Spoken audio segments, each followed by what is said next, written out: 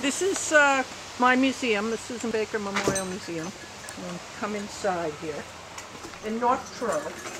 And this is my sign. Before you asked, I call it the Memorial Museum because I always wanted my own museum, and I figured I'd be dead by the time I got it.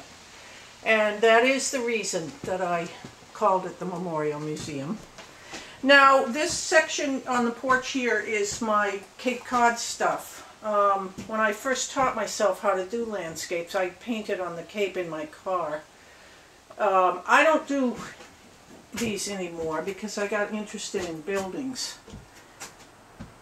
And this is one of my t-shirts here. Our evacuation plan, Swim East. And we're trying to close down our nuclear power plant, so I reprinted this year. But I did that the year they brought out the evacuation plan. Alright, down there is a few of my European paintings and triptychs. This is a triptych of Rome here. And that's kind of the direction I'm heading in.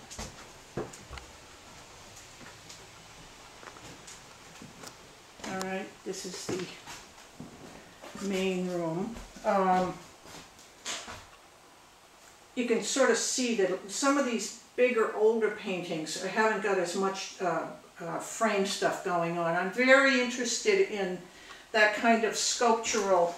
I like to take an architectural detail from the building and build kind of an elaborate frame, which I do out of foam core and paper mache. And I've taken to gluing on a lot of stuff. When I go somewhere, I buy stuff like refrigerator magnets and pins.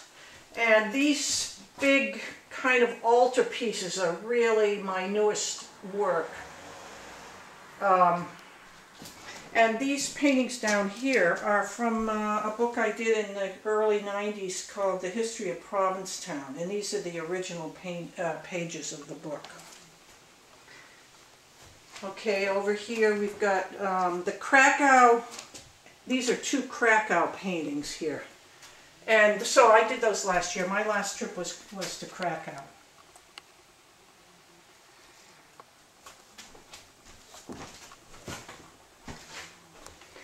Okay, that's the other side of the museum, and we have a sort of pillar here with the masks on it.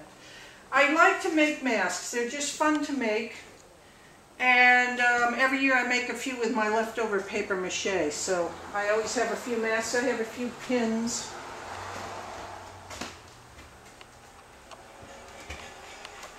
I went to Russia, and I have a lot of Russia stuff because I just love the architecture in Russia.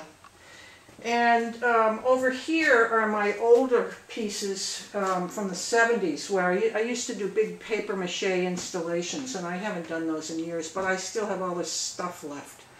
So, now this painting here, called Kafka in Prague, is my most recent painting, and I have a lot of interest in including like a literary figure in the pieces. So I'm kind of bringing in more something. Here's one down here of Marcel Proust too.